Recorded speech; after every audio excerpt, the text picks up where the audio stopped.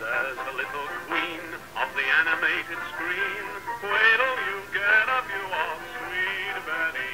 Made of pen and ink, she can win you with a wink. Wait till you get a view of sweet Betty. Those eyes, that pretty nose, and oh, aside from these, she's got so much of those. If you wanna see just a perfect little she, wait till you get a view of little Betty Boop. This theme song introduced audiences to Betty Boop in the 1930s. Betty Boop is, of course, best remembered as a very curvaceous, very sexualized cartoon character who was in her prime in roughly 1932 to 1934. Most modern merchandise shows her as she looked during this period, in a very small dress and showing her gartered thigh. But the Betty Boop cartoons that are shown most often on television and that are released on DVD actually show her as she looked just after this period. From 1935 onward, she wore much more modest dresses, and her personality was toned down as well. Censorship has been blamed as the main reason for the decrease in Betty Boop's career. However, there were many other factors at play. I'd like to prove that there were these other factors, including the rise of swing-era culture and Betty Boop's lack of character development throughout her series. Scholars need to focus on the relationship between censorship and the other two factors that I listed to decipher how such a popular cartoon character could become old-fashioned within only 3 years. Betty Boop was created by Max and Dave Fleischer, two Jewish brothers who grew up in New York, and the men were also responsible for creating the Popeye and the Superman cartoons. Betty Boop was their only original character. Popeye and Superman were both drawn from the comic strips. Betty was initially drawn by animator Grim Natwick, who is most famous for having worked on Snow White, and he drew her as a caricature of famous performer Helen Kane, but as a French poodle. The Fleischer brothers came from a vaudevillian past, and this is referenced in their cartoons. Betty Boop's cartoons are structured very similarly to a vaudeville show. They include character archetypes, performing skits, comedy, some musical numbers, in a series of humorous vignettes. In her article, in Kristen McGee's article, The Feminization of Mass Culture and the Novelty of All-Girl Bands, The Case of the Ingenues, analyzes the impact that an all-girl band called the Ingenues had on 1930s society. The Ingenues was a gimmicky novelty band linked to vaudeville, and in that way it's very similar to the Betty Boop cartoons.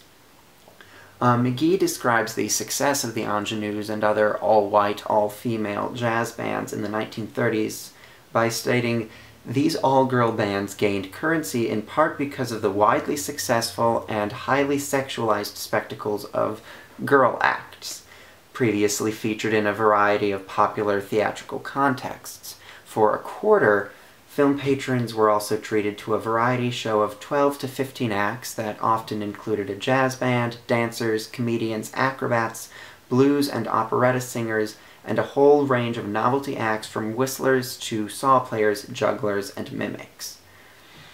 Viewers can definitely see this vaudevillian influence in Betty Boop cartoons, such as Stopping the Show in 1932.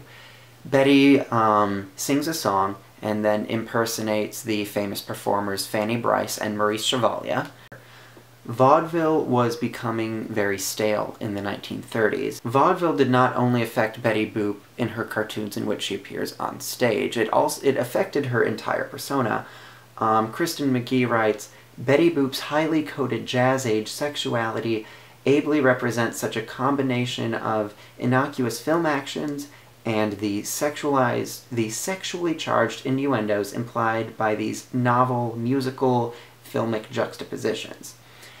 Every wink, wiggle, or suggestive action that Betty Boop would perform on stage for a cartoon audience was also intended for the audience that was watching the cartoons.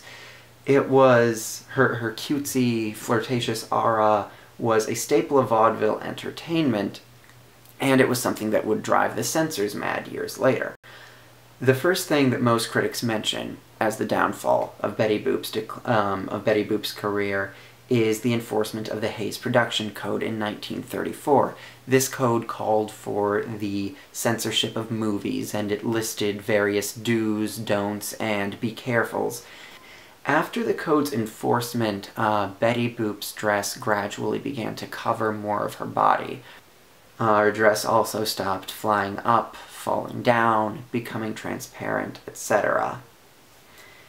It is intriguing to note that movie magazines did not talk about Betty Boop as often following the code's creation. When Betty Boop was in her prime, movie magazines would have quite a few articles on her, and just searching her name turns up quite a few results several times in just one single magazine. After 1935, the magazines would merely list her cartoons along with other cartoons that were showing in theaters at the time, but they would not have any articles on her. Was censorship the reason for her downfall? Well, although the way how magazines talk about her does seem to support that, there are definitely these other factors at play. The swing era is something that we must consider as a very important aspect in the downfall of Betty Boop's career. Just to consider this, a December 1935 issue of the motion picture Herald contains one of the last articles about Betty Boop during the 1930s. For one thing, this magazine was released in December 1935, which is a little over a year after the enforcement of the Hays Code. So magazines were still writing about her for a little while after the code's enforcement. The article talks about a Betty Boop look-alike contest in Cuba. Although searching Betty Boop's name in that particular magazine to see the number of times that it would appear, most of the results for Betty were for Betty Grable. Betty Grable is considered to have been 20th Century Fox's most popular blonde leading lady in the 1940s, but obviously she had gained quite a lot of traction in the 1930s. According to an Esquire magazine article by George Fraser, the dazzling slash of Benny Goodman's clarinet was irresistible from the moment it cut through air in the Palomar in Los Angeles on the night of August 21st, 1935. The swing era, although many people consider it a 1940s phenomenon, began in the mid-1930s. So the swing era was taking effect during the same time that Betty Boop's career started to go downhill. The same year that magazines were not talking about her as often. The swing era was a time for when women became bobby sockers. Their style changed quite a bit, from having short hair to much longer hair, oftentimes pulled back, sometimes even wearing slacks, having socks, showing their legs, but not in the same way that the 1920s flappers had, but it also came with a certain, more natural look. Betty Boop's appearance changed to match this look. She became somewhat Disney-esque. She still looked very much like the popular 1920s flapper, which was very old hat by this point. She could be altered, but not changed completely to match styles of the time. An Andrew Kirkhoon article entitled "Popular Music and Jazz in the American Junior College Music Curriculum During the Swing Era, 1935 to 1934, yes, I know it is a long title, it discusses that community college students began organizing dance bands in their colleges, starting in 1935. At that, up until then, dance bands were not a very common thing. One Betty Boop cartoon dealt directly with this, and it is entitled Sally Swing. Hello? Let me speak to the president of the class.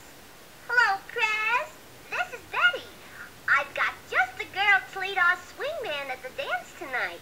Yes, yes, I know you're going to love this charming swingster and singer of songs, introducing for your enjoyment the lovely, delightful, and talented Sally Swing. Hit it, Sally. Okay. Oh, bring along that jam and look a little Sally swing.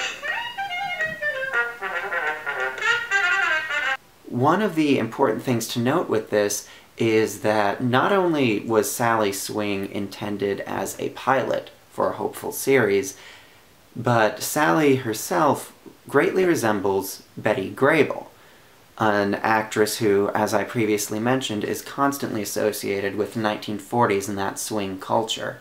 The Fleischers knew that this style was not compatible with Betty Boop. Ultimately, Sally never did get her own series because it didn't seem quite popular enough.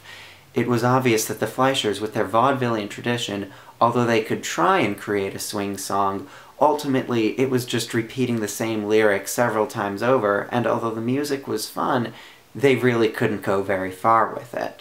One thing that scholars seem to miss when they talk about the downfall of Betty Boop's career is the fact that ultimately her personality was inconsistent.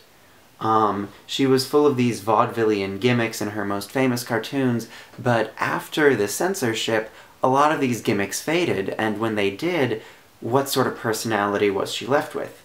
We know certain things about her. We know that she is a very plucky character, but that's pretty much all that we know, is this plucky, quirky personality, but there's not very much depth to it. Her personality oftentimes twists to fulfill the narrative. In some of her later cartoons, she even appears as the antagonist in the story.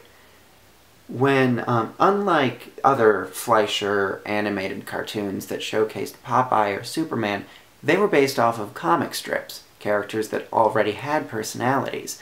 Betty did not have this, so her personality was never fully developed.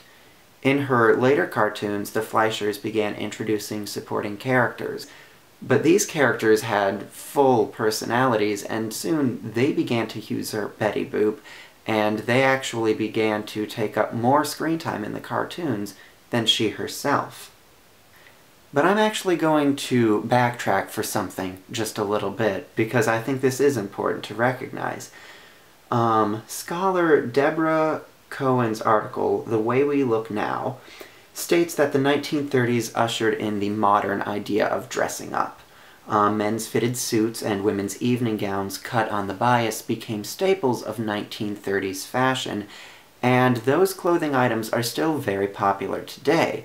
Betty Boop did not start wearing the floor-length evening gowns that were popular in the 1930s until after the enforcement of the Hays Production Code. Her very small dress looked more like a 1920s flapper dress. Her extremely short hairstyle, although short hair was popular in the 1930s, it was still very much a 1920s innovation. In the article Secretary, Homemaker, and White Woman, Industrial Censorship and Betty Boop's Shifting Design, by Heather Hendershot, Miss Hendershot writes, Betty was designed as a flapper just as the Roaring Twenties ended. In other words, her look or design was out of date virtually from the beginning. So it did not matter originally whether or not Betty Boop was current, as long as she was sexy. Her ability to be up to date only mattered when her sexuality was not at the forefront. So censorship definitely did affect Betty Boop's career. However, I believe that we need to remember these other factors as well. Betty's career was built on gimmicks, and her sexuality was one of them. When her sexuality was taken away, she couldn't build her career, she could not continue her career on many of the gimmicks that she portrayed earlier, because so many of them were linked to her sexuality and her similarity to Helen Kane. When these gimmicks ended, her personality and her ability to be up-to-date came more to the forefront, and the lack of personality and the lack of being able to be current shone out like a sore thumb. and they were not strong enough to keep her career afloat. Ultimately, it was these three factors that brought Betty Boop's career to a sudden end.